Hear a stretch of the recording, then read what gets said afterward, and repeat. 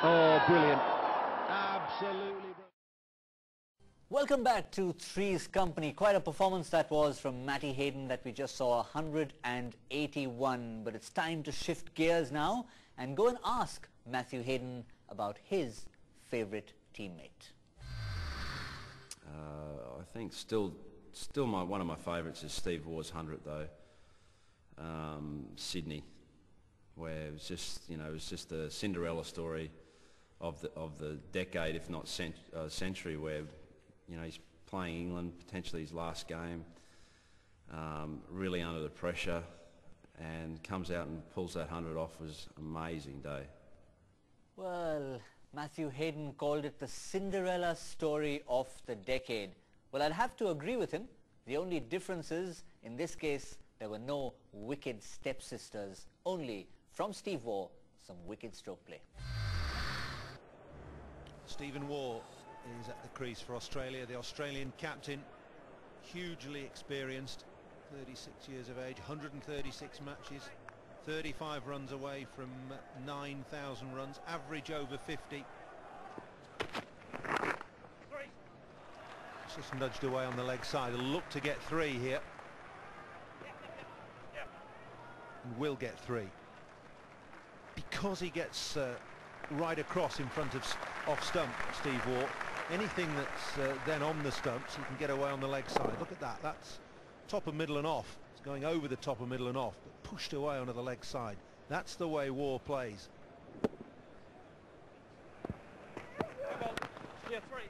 That's well played. Just worked away. It's timed it well. It's 4 runs for Steve Waugh. Not a bad shot, that. A man that's not been in the crease that long.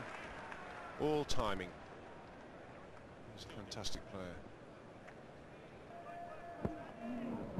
But that's just timing. All those years of experience, timing. Flashed away. Steve Waugh is so good at just picking up the loose ball.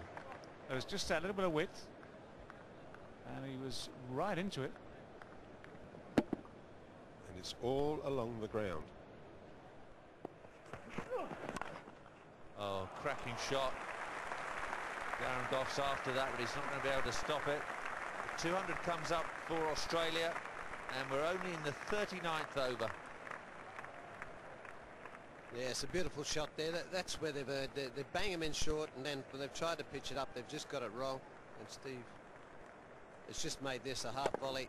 Just a little bit on the rise there, but you can see how far he's gone back to that one, then crunches forward. Didn't deter him from coming down the track next ball and clipping that through mid-wicket. That is a classy way to go through to a half-century. Been a marvellous little innings from Steve Waugh this morning. 53 from 71 balls.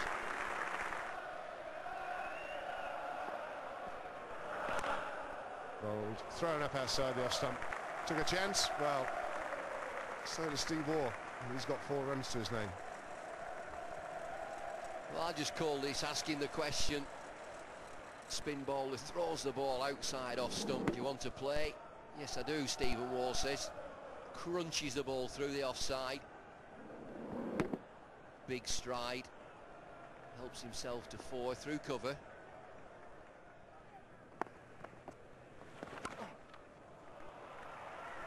Well, that's well placed. Beautifully placed, actually, with a man out there trying to prevent the boundary. Not a problem. Absolutely no chance of cutting that off. He's hit it backward to a point, which is, well, I suppose a little bit harder to get so much power on it, but he gets on his bike there, but he's got no chance of cutting it off. I think that's Atherton out there. No chance of cutting that off. It just raced away. Giles cranking with himself, giving Steve Waugh a little bit of room.